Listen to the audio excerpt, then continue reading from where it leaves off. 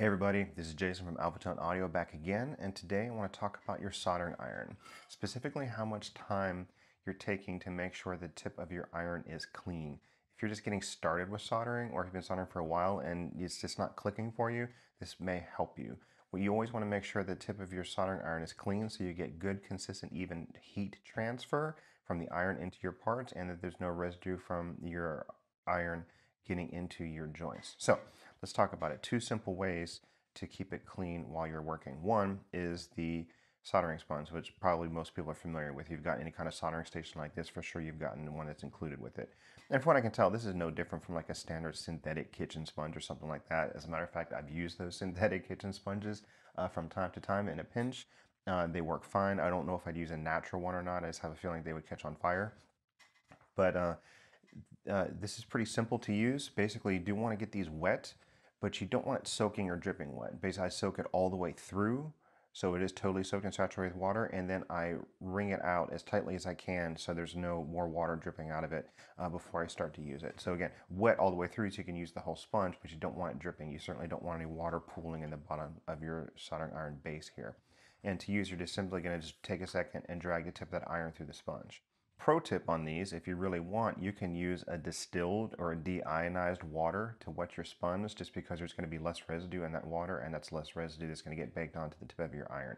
Typically I don't, and I've never noticed anything like that, but if you want to, it's certainly worth a shot. The only downside to these that people talk about is they tend to take a lot of heat out of the tip of your soldering iron, and it takes you longer to get back up to temperature.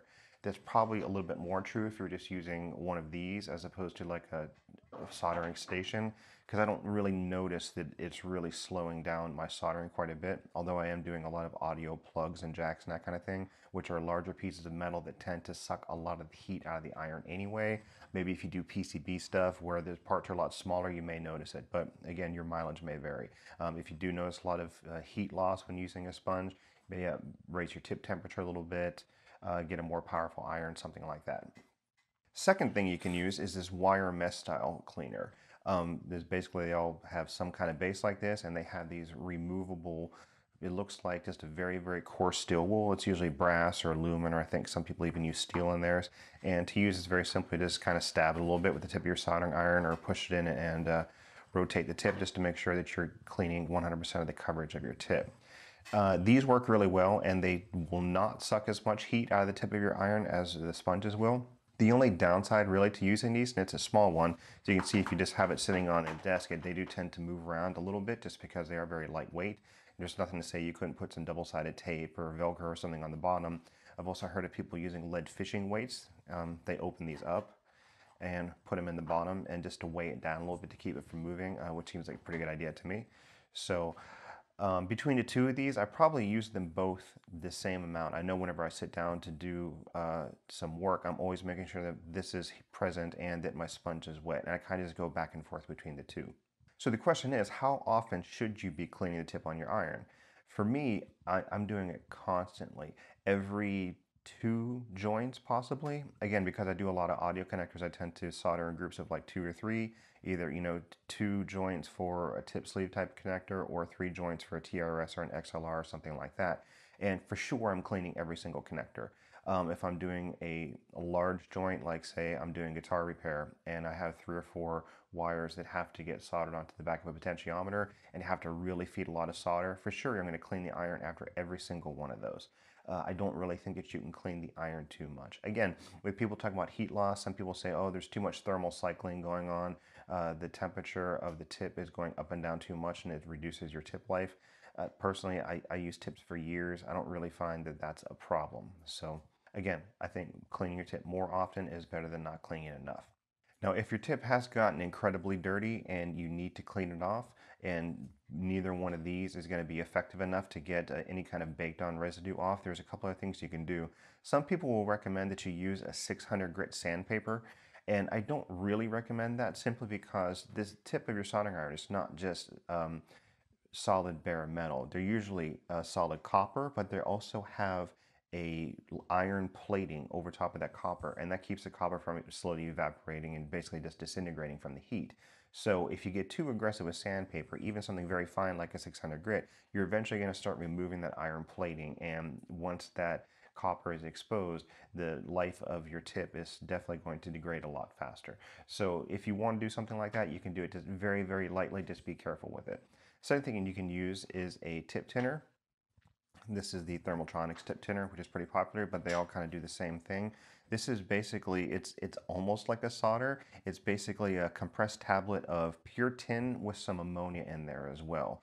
Now, if you're going to tin the tip of your soldering iron, and when I say tin, I'm just meaning what you should be doing on a regular basis anyway is always keeping a little bit of solder on there. So if you're just going like this, putting a little bit of solder on your iron, and you're noticing it's just not flowing very well and it doesn't really want to stick, that means that your tip is definitely too dirty and you're just having problems with solder adhesion. If you get to that point, these tip tinners can help to clean the tip of your iron, remove that excess oxidation, and bring a little bit of tip back, or bring a little bit of life back to your iron.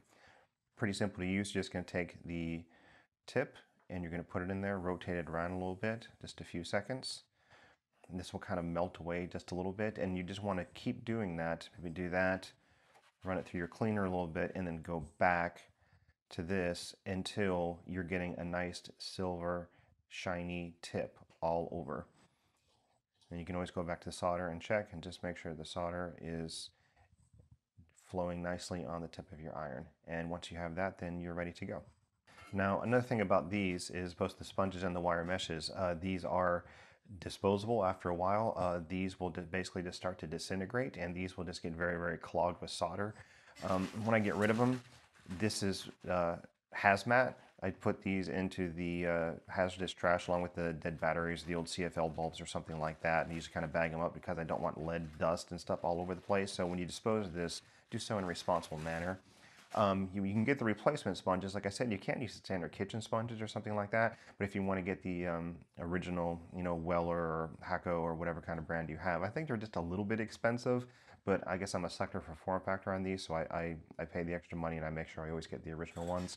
On these ones, when I order replacements, when this came, I had one huge sponge piece in there, and when I got a bunch of aftermarket replacements, I ended up getting like really, really small ones. And that happens. You can always take multiples of these, and in fact I took 3 of these and I just crammed them in there just because when I put the iron in, I just want to make sure there's like a little bit of pushback and a little bit of resistance, so it's actually dragging on the sides of the iron to get them clean. So if you get something that's a different size, don't worry, just cram them in there until you just get a certain amount of pushback.